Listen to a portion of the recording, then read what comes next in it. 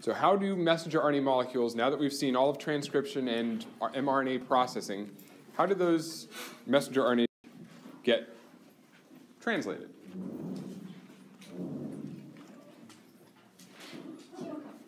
Changing one language, the language of messenger RNA, into the language of amino acids. So the first question is, basically, how do we turn 4 letters, an alphabet that uses A's, G's, C's, and U's, into the alphabet that uses 20 letters? A, C, D, E, F, G, the single letter codes for the amino acids.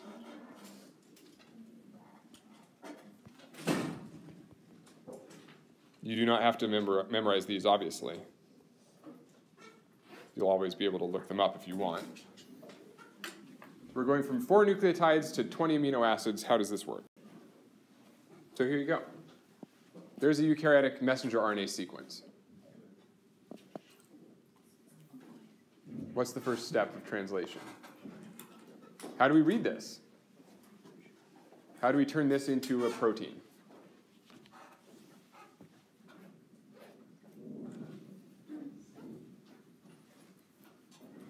How does the cell know where to start? We start with the, please, yes, we start with the start codon. So we have to find a start codon. How do we find the start codon? So where do we start translation? The start codon. Where do we end translation?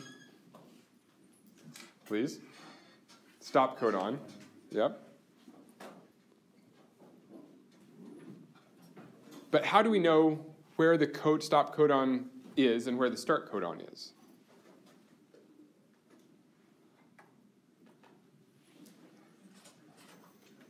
Does anybody remember what the... Go ahead.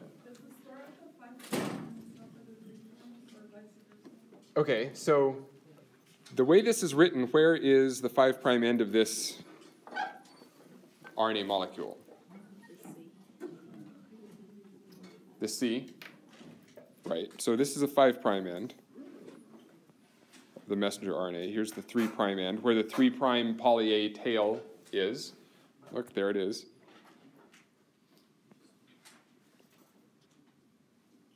Poly A tail. Which means that somewhere upstream to the left, 5' of the poly A tail, what sequence should we see?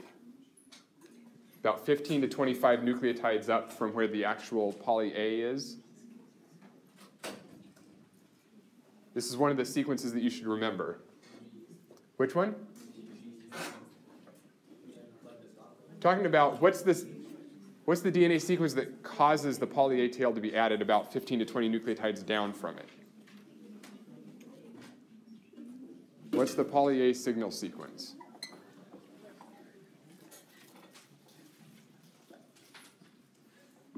AAU, AAA.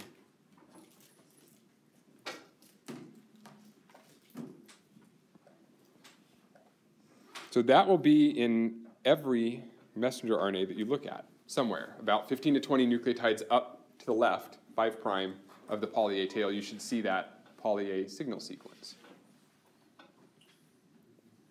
Okay. So that helps. We're starting to recognize what's present in messenger RNA molecules and what's part of a gene that's not in the messenger RNA molecule. So what is this start codon? Does anybody know the 3? AUG. It's AUG. Okay, so which, I see multiple AUGs in here.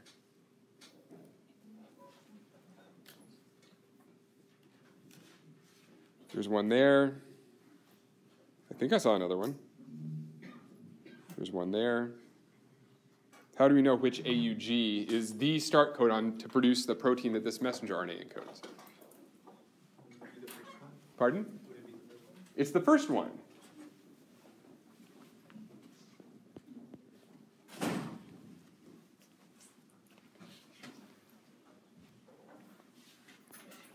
What does that make all of this?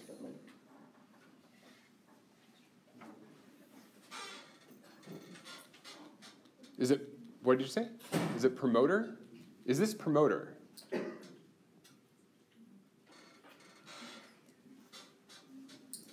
It's a fine distinction. The promoter is not transcribed, so the promoter never becomes part of a messenger RNA molecule. So something that is transcribed that is not translated, is it an intron? Is this an intron?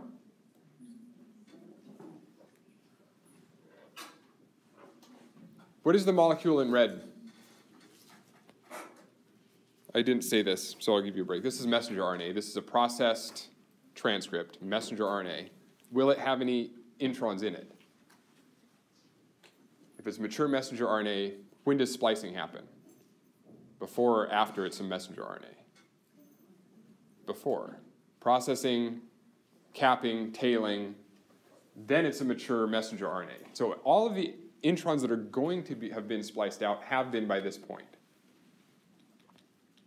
So this thing here is not promoter, it's not intron.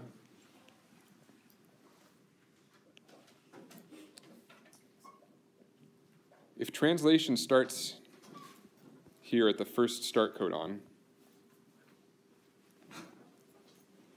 what's true about the 10 or so nucleotides there to the 5' of the start codon?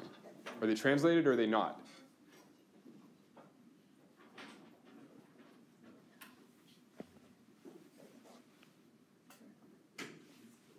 Translation starts here. Is everything to the left of the AUG translated or not? Yes or no? No. Okay, so that stuff's untranslated. Hopefully this is going to start ringing some bells soon. This is the... Do you have it? I heard an O. Do you know what this is?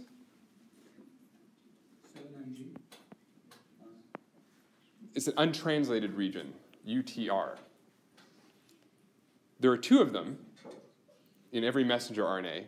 So this is untranslated because it's to the left of the start codon. So it's not going to be, this is a messenger RNA sequence that doesn't get turned into protein. Untranslated. There are two UTRs in most messenger RNAs. Which one is this?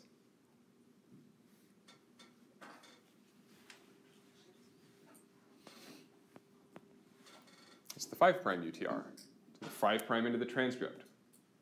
Okay. Where's the other UTR? Take a wild guess. 3'. Right? So the other end of the transcript is going to have the 3' UTR. And today we're going to figure out where it is as well.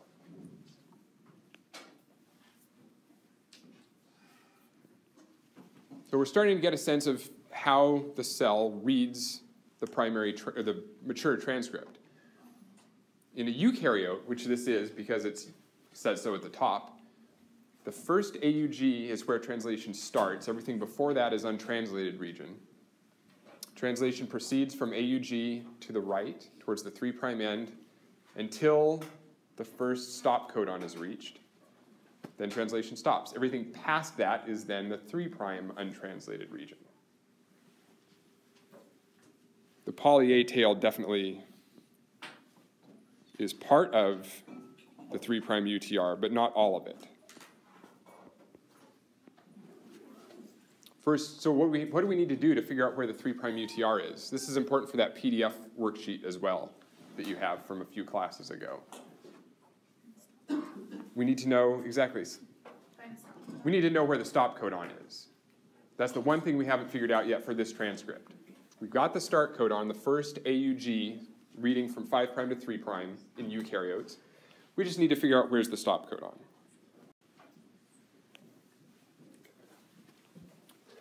So that's something we're going to work on today.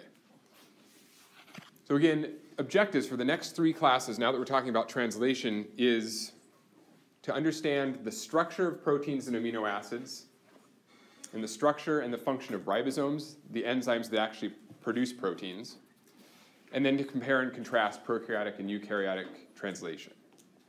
The goal for you, what I hope you'll be able to do by the end of the next 3 classes, is to take a messenger RNA molecule like the one we were just looking at, use a codon table and translate the messenger RNA into a protein, which means you're going to have to know where's the start codon figure out which codon is the stop codon, and then actually use the codon table to do the translating.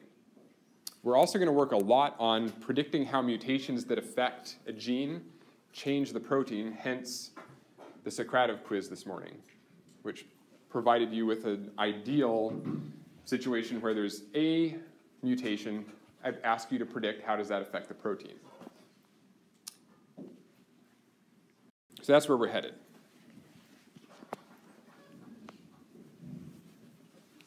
The ribosome is one of those chicken and the egg paradoxes. A ribosome is a protein that produces proteins. So where did the ribosome come from? I don't know. But all the ribosome is a collection of amino acids, proteins, and RNA molecules that's responsible for reading an RNA molecule and producing the protein that that RNA molecule encodes. So here's the first step of comparing and contrasting prokaryotic and eukaryotic translation. Bacteria and humans and other eukaryotes all have ribosomes that are made out of two main parts, a small subunit, the little bubble up there, small subunit, and a big subunit. They're numbered differently. You don't have to remember the numbers in prokaryotes and eukaryotes. The simple point is they look structurally similar. They do similar things. So there's actually not that much contrasting of prokaryotic to eukaryotic translation to do yet. So far, it's all pretty similar. Also, note that not only are the ribosomes, the things that read the messenger RNA molecule, made out of proteins, but they also incorporate some RNA molecules themselves. So these are not RNA molecules that the ribosome translates into protein. These are actually part of the structure of the ribosome. These are RNAs that help the ribosome read messenger RNAs.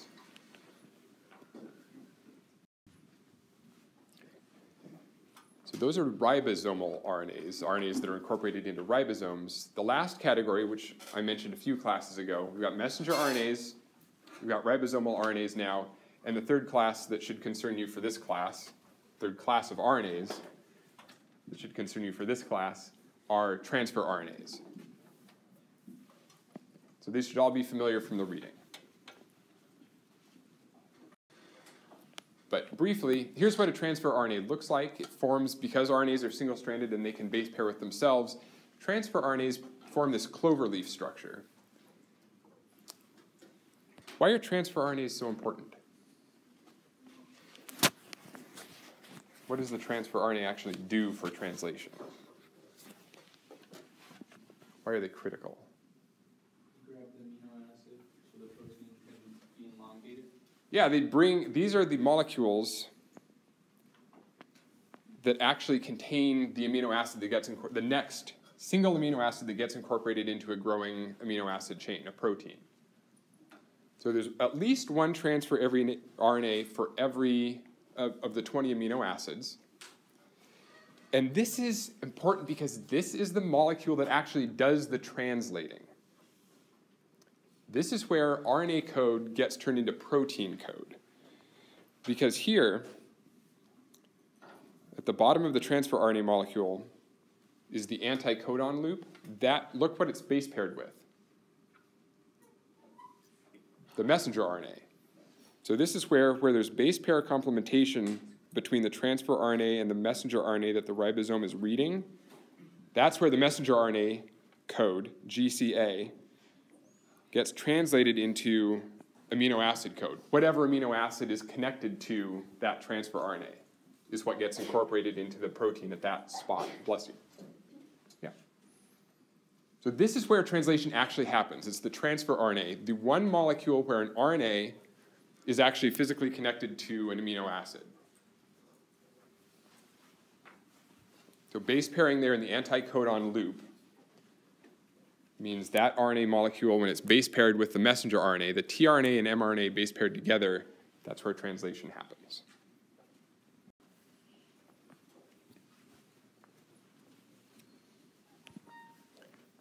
Okay. So here we get to start talking about differences between eukaryotic and prokaryotic translation. It's exactly the same set of steps as we saw in transcription. How does it start? How does it proceed? How does it stop? Initiation, elongation, and termination. So here's a big difference that's important to know between prokaryotes and eukaryotes. Okay. In prokaryotes, this is all happening inside the ribosome, by the way. So I could draw a couple of blobs on here that represent the ribosome subunits. One of those ribosomal RNA genes has a particular sequence, and it's base pair complementary to a sequence that's, this is one you don't have to remember, a DNA sequence or RNA sequence that's present in every transcript. All right, so here we're talking about, here's a messenger RNA molecule that's being translated by a bacterium.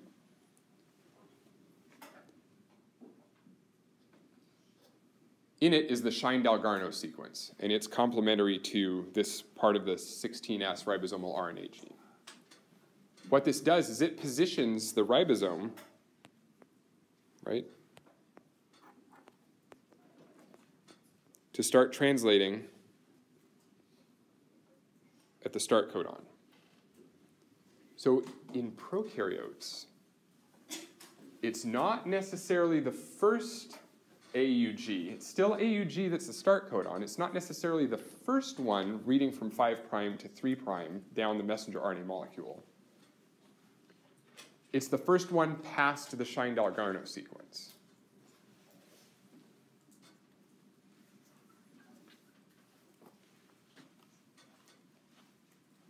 So you could imagine the 5' end of the messenger RNA molecule could be up here,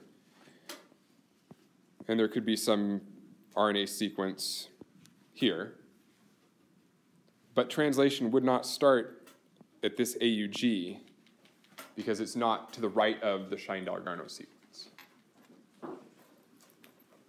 The ribosome becomes assembled at the Shine-Dalgarno sequence, and then it starts moving as you would probably expect from 5' to 3', from left to right here, and it starts translating when the ribosome encounters the first AUG, reading from left to right, starting at the Shine-Dalgarno sequence.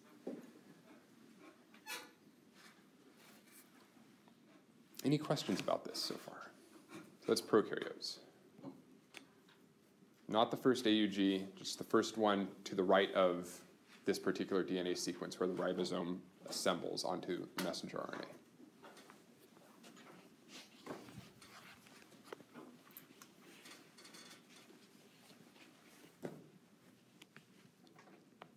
How does this differ from eukaryotes?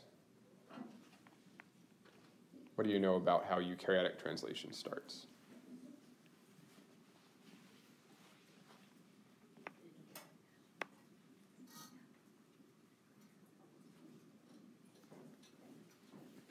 How does the ribosome first associate with messenger RNA in eukaryotes? Do eukaryotes have a Shine-Dalgarno sequence?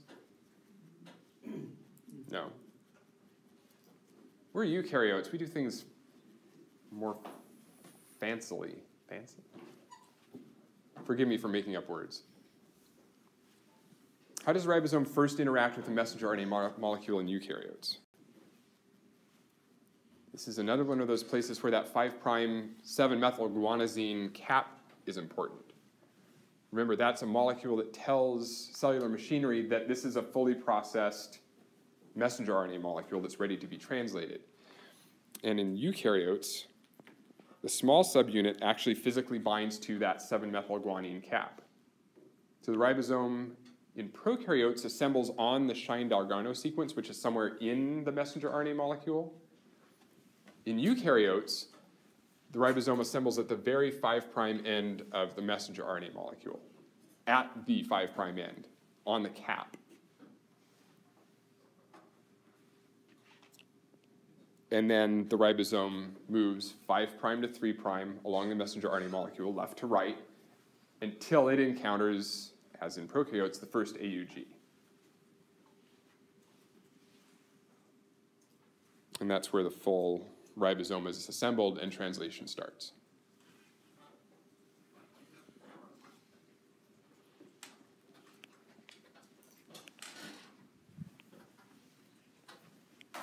So that's how we find the start codon.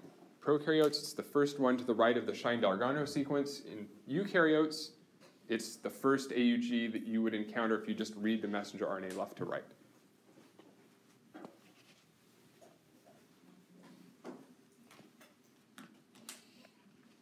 And that's initiation. That's how the ribosome gets going.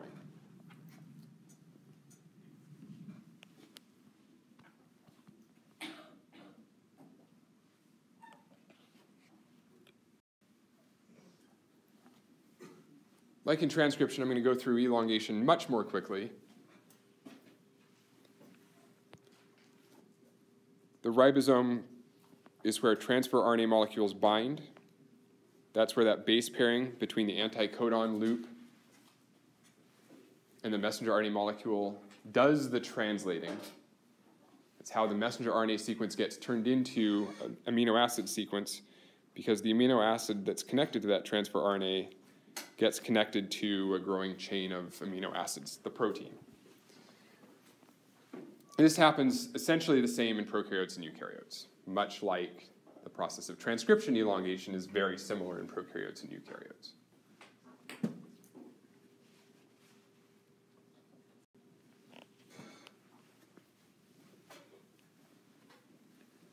Okay, so here's the really important point. How do we find the stop codon?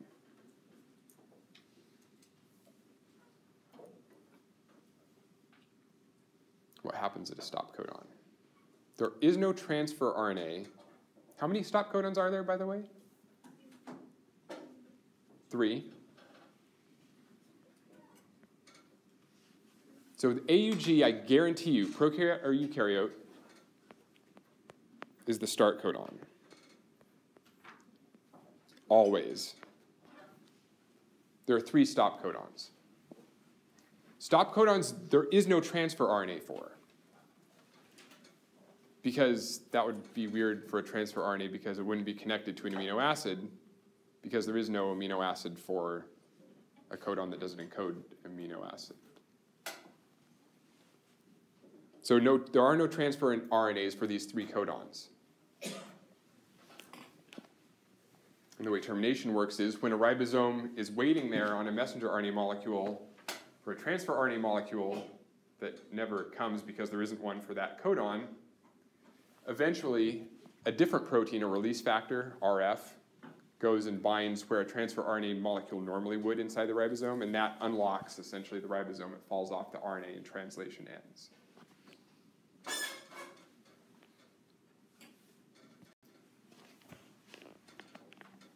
So in a nutshell, those are the steps.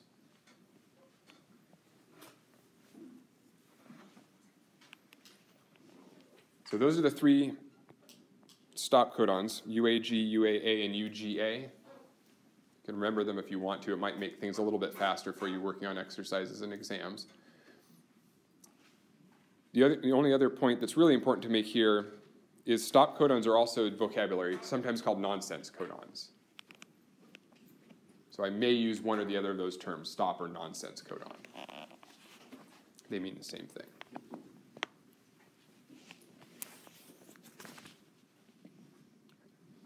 Questions, concerns, comments?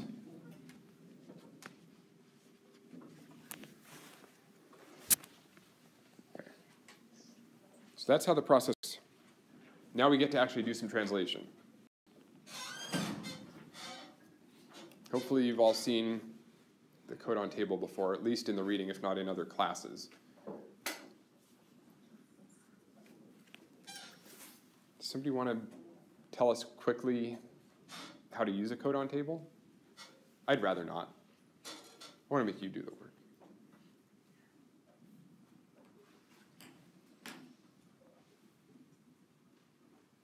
What are these letters circled in blue on the left side of the codon table? So it's the first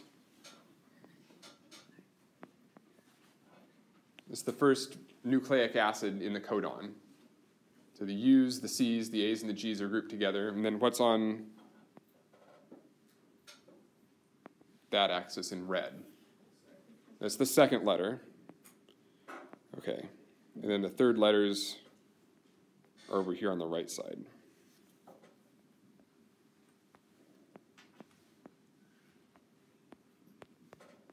Okay. So if I tell you a codon is AUA, what amino acid is that? Let's see. There's AUA.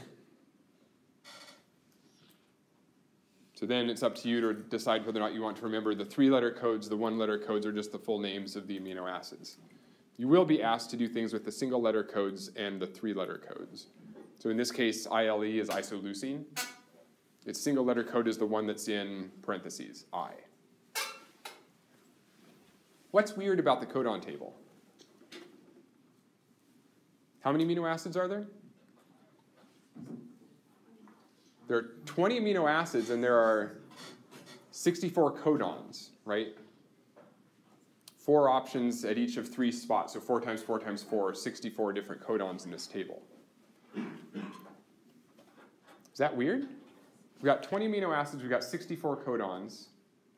So 64 RNA triplets stand for 20 letters in the amino acid code. So what does that necessarily mean about the codon table?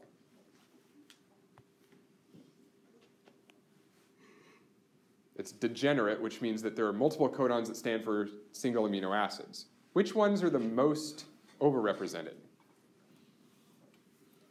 Which amino acids have the most codons? Which one? Leucine.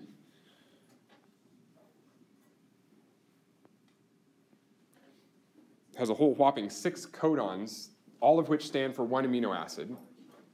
What's the other one? Arginine? Arginine, which is how you remember its single letter code is R. R. It's not talk like a pirate day, though, unfortunately. So we've got arginine. Is there another one? Serine. Let's see. Yep. So we've got serine, which has 4 there. Note the pattern. What's typical about codons that encode the same amino acid, regardless if it's 6 or 4 or 3? What's the typical pattern here? First 2 letters? Yeah, the first 2 letters tend to be the same. So the first position, the second position tend to be the same. The third position often differs. So serine is up here and also down there. There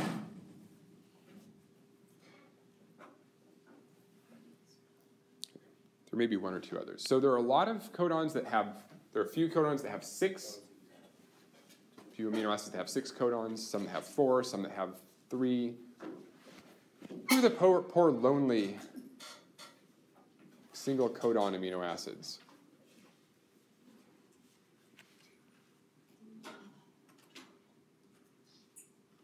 Who's only got 1? Methionine. Which means that if AUG is the start codon, what does every protein start with? Which amino acid? Methionine. Okay, there are a few others. Tryptophan, for example, has a single codon. So there's a variety. Some amino acids, you could have a lot of different codons, some have very few, which has real implications in how mutations can affect the proteins that are encoded by genes. The same is true about the fact that most of these, for example, let's focus on alanine here in the bottom. The 4 codons that start with GC something. What's going to happen if a mutation hits the 3rd position in a codon that's encoding alanine? A single point mutation. 1 nucleotide changes to a different nucleotide. Does that affect the protein? The third one is the third one now. Right. If you change one of those nucleotides to any other of the 4 nucleotides, what's the protein what's the amino acid that's encoded? It's the same. So in this case, we have a mutation that doesn't actually affect a protein. What happens if I have a mutation in the 1st position of an alanine codon? Let's say we're going to talk about GCU. What happens if we change have a mutation at the 1st position in that codon? Does that change the amino acid that's encoded? Absolutely. So if you make GA, you encode threonine instead of alanine. If G becomes C, it's proline. If G becomes U, it's serine. So the position of a mutation, if it's the 1st position in the codon, the 2nd position, or the 3rd position, has a really big effect on whether or not you're likely or not likely to change the amino acid that's encoded by that messenger RNA.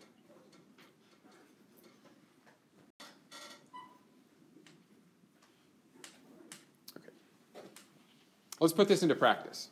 This is from that PDF exercise I keep talking about that I distributed a few classes ago. It's eukaryotic, it's messenger RNA. So how do we start? What happens in the cell? We've got a mature messenger RNA. What's the first step for translation?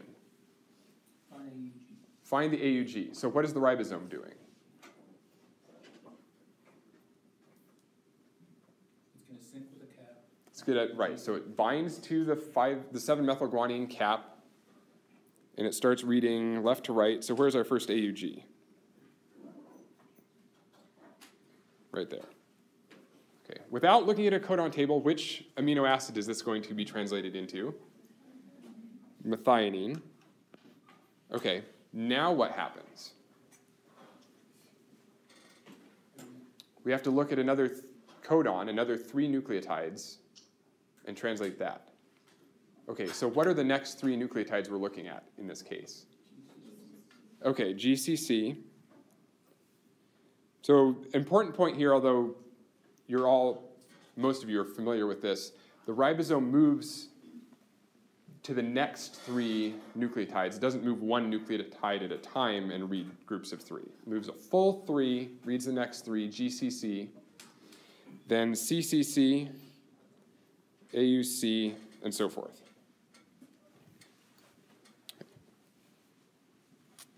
So that's how translation proceeds. That's elongation.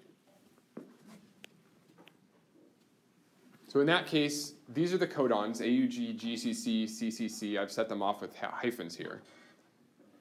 And in red is the first of the stop codons that gets encountered. The most important thing that I want you to know about this figure, which is really important, is that where that first AUG is tells the ribosome which reading frame, that is, which groups of 3 it should be reading and translating into amino acid code. Which means that this is not necessarily the first UAG that you would read if you read from left to right through the messenger RNA molecule. This is the first one that's in sync, not the band type, that's in the reading frame with that AUG. So once you find that start codon, you have to read in those groups of 3 to find one of those 3 stop codons.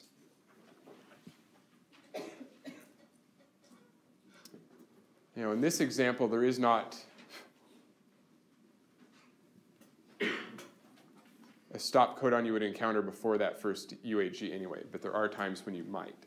So then, as we discussed earlier, everything after that stop codon is 3' untranslated region, including the poly A tail. So now, when you know the start codon and you find the stop codon, everything on either side of them, to the left and to the right, those are the UTRs. And with that knowledge, then you can finish question 1 on the transcription translation PDF worksheet. You have to find the start codon, the stop codon, everything on either side is UTR.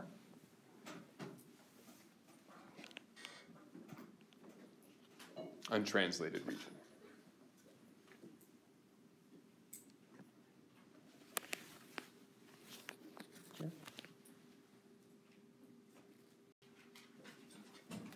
So hopefully you'll finish this for next class. Use it as exercise if you feel like you need exercise using a codon table. I've translated the first 2 codons, you translate the rest. Bring the answer back next time.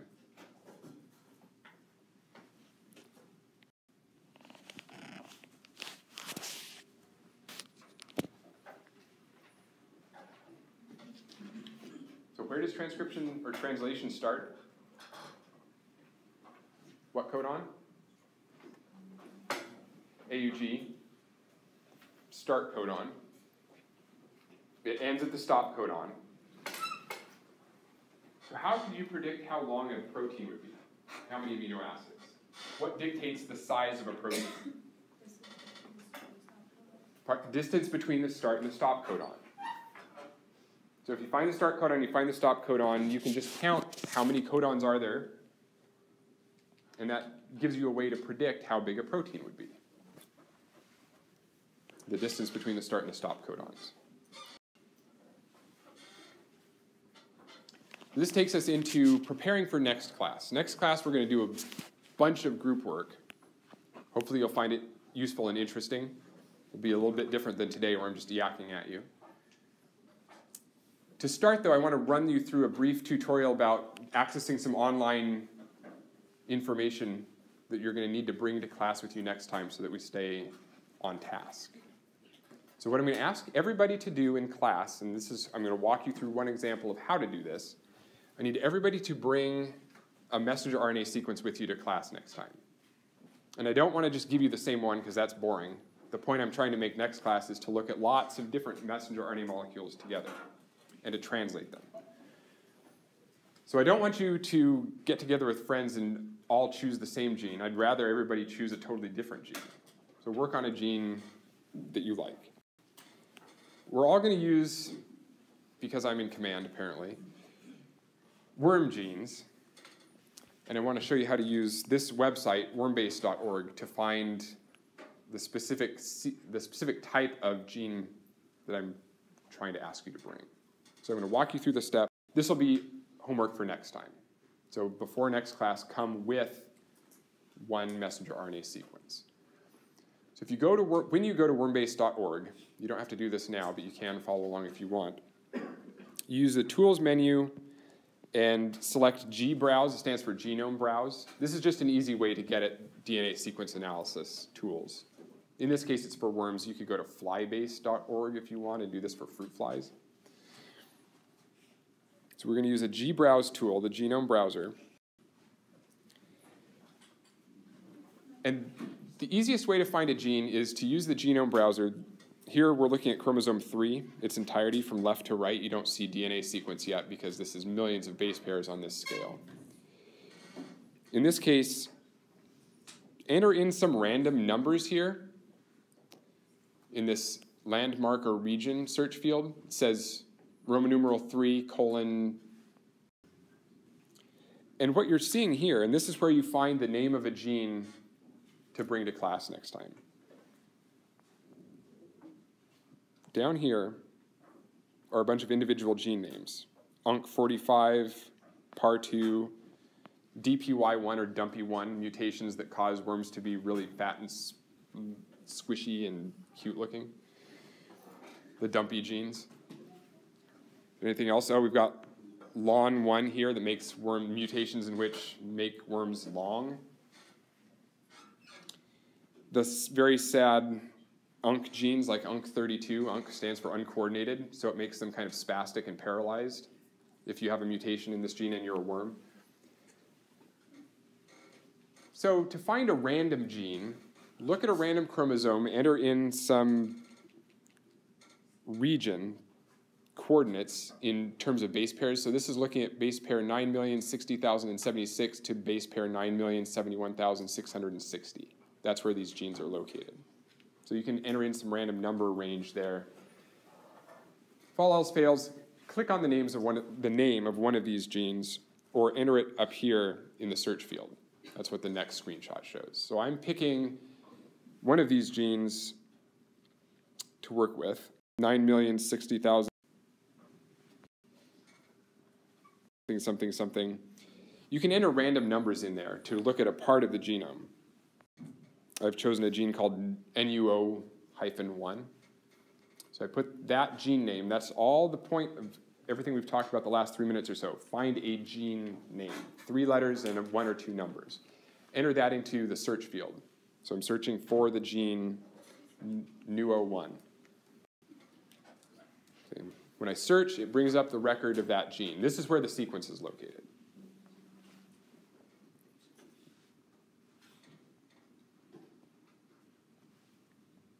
So find a random gene name, enter it into the search field. This is record. You scroll down, you'll find a part of this web page that says sequences, which is where the sequence is located. We're interested in the coding sequence, which is abbreviated CDS, coding sequence. So there's a link there, which means absolutely nothing, CO9H10.3. That is the coding sequence for the gene NUO1. So on your own, you'll click on that, and that brings up probably a list of several different CDS options that you can choose. You want one that says spliced plus UTR. That means fully processed, no introns left, and it's got its untranslated regions. That is, this is the full messenger RNA sequence. It's been processed, and it's got its UTRs. And in between the UTRs will be everything that gets translated. So you click on that, spliced plus UTR. And then it shows you the actual sequence. This is what I'd like you to bring with you next time. Not for this gene. Pick your own gene if you can. You can bring this gene if all else fails. That's fine. So here the color coding shows you exons. So if this is fully spliced, each of these different colors, so here yellow, that's one exon. Then the next color, whatever color this is, you tell me, would be exon 2. The next color, yellow again, is exon 3. So all the introns have been removed. The colors are just showing you which are the different exons. And then the UTRs are the lowercase. So in this case, it's poor tiny little 5' UTR is only 4 nucleotides long. But it's got a huge 3' UTR there. And, oh, look what's right there. They're not showing the poly A tail, but there's that poly A signal sequence, AATAAA.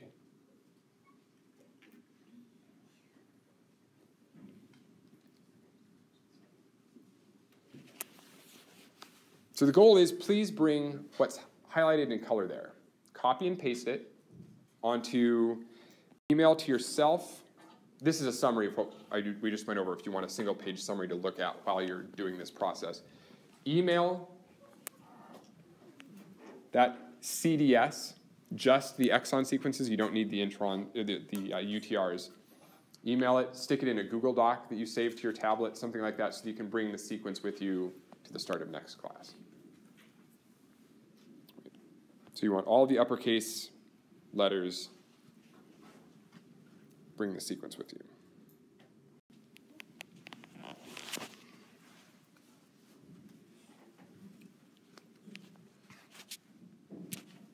Any questions about that? So a lot of investment in showing you how to do stuff online. I apologize. Next class, there will be basically practically talking of me and almost entirely talking by you to your group mates as you work through some translation exercises. So if you would please, now that we've done that, take one more Socrative quiz today, and then we'll get together next class and actually look at translating your messenger RNA sequences. So just a second. Okay, go ahead. And I've got office hours for the next 45 minutes or so. So if anybody wants to come as soon as you're done with the quiz, that's quite all right.